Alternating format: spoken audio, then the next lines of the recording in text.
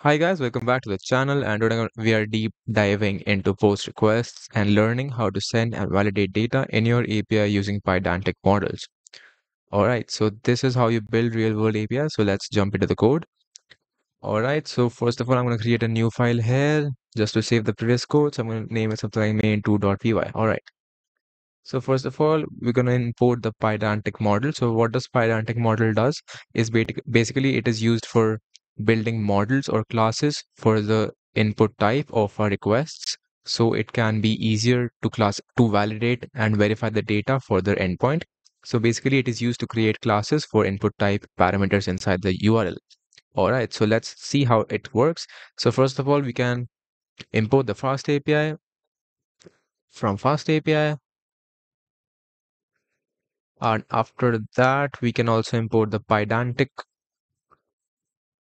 base model. So from Pydantic, we can import the base model. All right, perfect. Now we can define our app, which is going to be Fast API. Perfect. Now we can define a Pydantic class. So we now will create a simple data model for an item. So I'm just going to name the class as item, and then we can define some parameters for this. So first of all, I can define some name, price, and is offer, which is a bool value, and I'm going to set its default value to false. So this is a basic class. I'm going to use it as an input for my URL endpoint. So this is basically an item class. And now we can define the post endpoint. So for defining the post endpoint, we can use app.post, and I'm going to post that to the item's URL. So now I can create my URL endpoint function, which is going to be something like define create item or something like you want.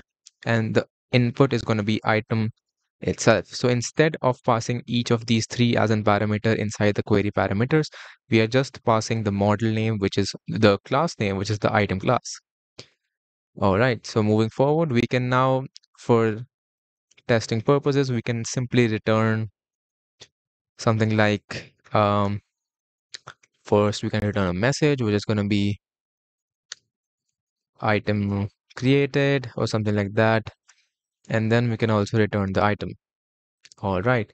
So now we can test this endpoint. How does it work? And how does our validation work as well? So I'm going to run this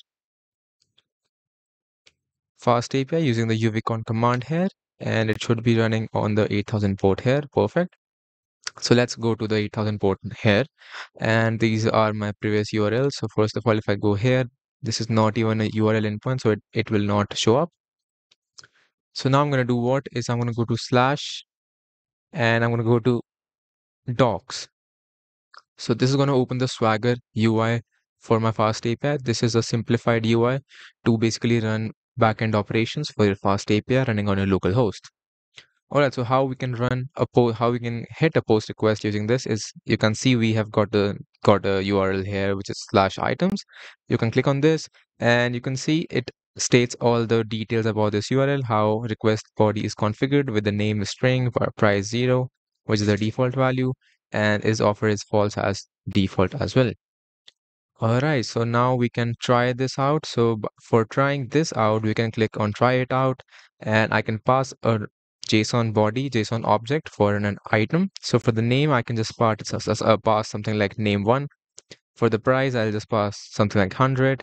And for the is offer, I'll just pass true for now. All right. So now if I execute this process, I should be able to see the item printed inside my console. So let's see if this works or not. Clicking on execute, and we have the responses. So we have got the response code of 200, which means the item was created successfully, and we've also got the response body right here. So the response body says the message, which is item created, which we had embedded earlier, and we have also got the item, which is the exact item object we had passed in during the execution process here. Also, inside our console, we can see that post request was hit here successfully. If I would have printed the item here, that would have also printed the item inside my console. So I'll just print that here itself, and I will execute it again. And now if I see it here, okay, that was a little bit quicker. All right, so I can see the JSON object here, which is working perfectly fine. So that's how you can actually use Pydantic models to hit post request. So this basically eases the process of for FastAPI to compare and validate the item objects. So now one more thing we can do is we'll now pass a wrong parameter or wrong JSON object of for item class. So I'm going to pass this, removing the is offer variable from the JSON object, and now I'll execute this. And all right, so as you can see, I had not passed the is offer the is offer variable in this, and it did not matter because is offer is already set to false by itself, false by default. So that just picked up the value of false for it. But now if I pass in a string inside here, something like price is cheap, and then if I execute this should give me an error possibly. And yeah, so we can see the error code is 422 and it just says unprocessable entity. And it says JSON invalid, so that means the data validation has failed. And that's basically how FastAPI helps you to validate and verify the data, verify the request parameters quickly, and also make the API much, much faster than other frameworks. And guys, so that's how you can actually use post request and with Pydantic models. And so that's it for the video, and thanks for watching.